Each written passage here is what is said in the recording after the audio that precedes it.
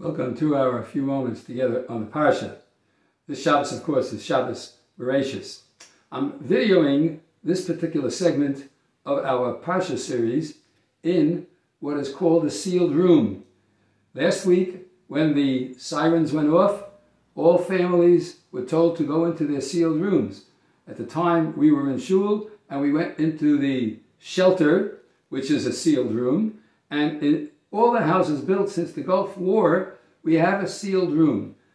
As you can see outside, the window is open, the sealed doors are open, but I'm going to demonstrate to you how protected the sealed rooms are with steel reinforced walls and concrete, and it is supposed to protect against even a missile attack. Of course, nothing is ultimately indestructible, but it certainly helps, and it's a sealed room. Follow me. I'm going to go over here to the back over here, and we're going to raise the, first we're going to raise the screen, because the screen protects from getting any of the bugs that are in the air at large. And we'll try to open the screen up over here and get it up and pull. We're going to pull the doors shut. These are very, very heavy steel doors. We're going to pull the doors shut, and after we do that, we're going to lock them so that they can't be opened from the outside. We're going to lower, there's what's called a tris, you might say a shade, but it's also of some protective value. Not much. Then, of course, there's a steel reinforced door with a lock and key. We're going to lock that completely like this. And then we're going to close this window, which is a double, very thick, bulletproof glass. And we're going to seal that too. So now what we've got is a sealed room, which is hermeneutically sealed with all the walls are reinforced concrete, and the bars and the steel, the doors of the window are reinforced. Those doors are very, very heavy. And the point is that if, God forbid, there is another attack on Yerushalayim, what we would do is we prepare, before Shabbos, we're going to bring food in here, we're going to bring drink in here, and we might have to stay here until the all clear sounds. So this is something that we're going to have to live through on this Shabbos Parshas Bereishis. We don't expect the sirens to go off. The war is being pursued very intelligently, as you would expect, and there isn't really a tremendous amount of news, thankfully so. The IDF is keeping the lid on so that the nations of the world don't necessarily step in and stop what needs to be done in order to get rid of the terrorists, of the Hamas entity, the Marcheshvan, totally, and we hope that in time to come, we're going to be hearing only good news. We've been talking, and all the Rabbanim have been asking their congregations and their students, the Talmidim, to make the world a better place by being better themselves. In this week's Sedra, we have so many personalities and so many basic fundamental issues facing all humanity. As we know, good and evil makes its appearance in this week's Sedra. There's one personality that's somewhat enigmatic that needs a little explanation. I'd like to focus on that for the next few minutes to see if we can't learn something and gain something from this unusual personality. As the Pasuk says in Perikei Chav Daled, Vayishalech Chanoch es Elokim, Chanoch walked with God, ve'einenu, but he's no longer there, ki lo kacho so Elokim, because Hashem took him. What exactly this means is open to so much interpretation.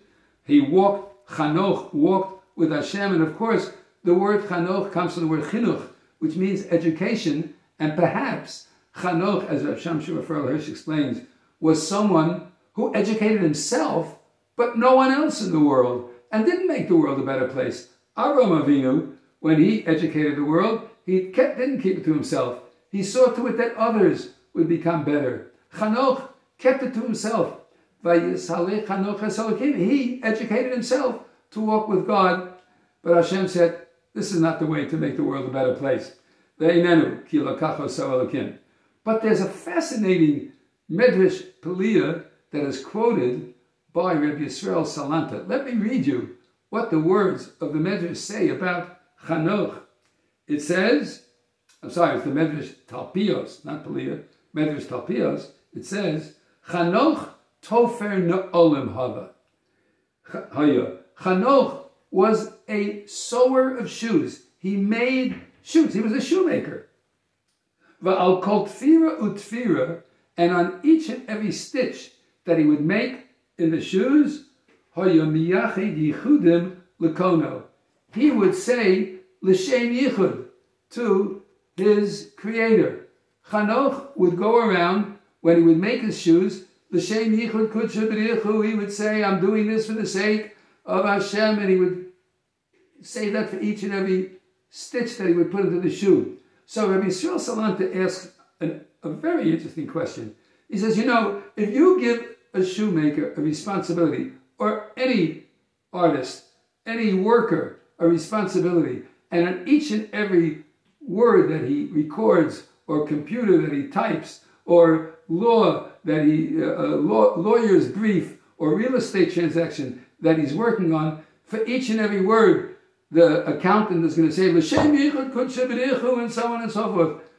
The books are never going to get balanced. The computer job is not going to get done. The law brief will not be right. The doctor will not be able to examine the patient because he's on each and every time. He touches his hand. He said, L'shem yichud. Touches his heart. L'shem yichud. Touches his head. L'shem yichud. Nothing's going to get done.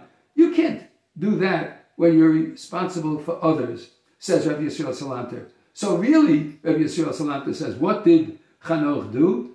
When he said L'shem yichud, what he meant was, I am doing this stitch, and I've got to do it perfectly. I have to do my job well. And he would focus on his responsibility for his job, and he would make sure that the job was done well. Perhaps that's what we should get from all this. When we're at our jobs, in these times where we have so many things in our minds, and so many things happening for Klal Yisrael that we want to correct, let's focus on our jobs. Do our jobs well. And then, when we're finished with our jobs, when we have a lunch break, when we go home, now we can focus on our next job. Now we can focus on our learning, on our tehillim, on our davening. And now we can focus on the needs of Klal Yisrael and put our minds into what we need to put our minds into at that point. If we would do this according to the way Rabbi Yisrael Salanta learns Pshat and Chanoch, the world would be a better place. Because we wouldn't be focusing only on Chanoch ourselves. We'd be focusing on educating the world and making it a better place, instead of only on ourselves. This little Chanoch story, which has so many commentaries on it, and has so much to think about, gives us an understanding of perhaps how we can grow, how we can become better, by focusing intently on our job at hand. When we're at work, let's focus at work. When we're home, when we're in shul, when we're in davening, let's focus on our davening. What a great way to start Parshas Bereishis. Mevorchim, Hachodesh, Cheshvan, Marcheshvan. It should be a month of miracles for Klal Yisrael, that we see the end of this war and the destruction of terrorism and the evil Hamas, and that Klal Yisrael should see Yeshua. Hachodesh Baruch Hu should watch over each and every one of us. And we should do the best we can to focus on our responsibilities so that the world becomes a better place. Shabbat Shalom and Mevorach.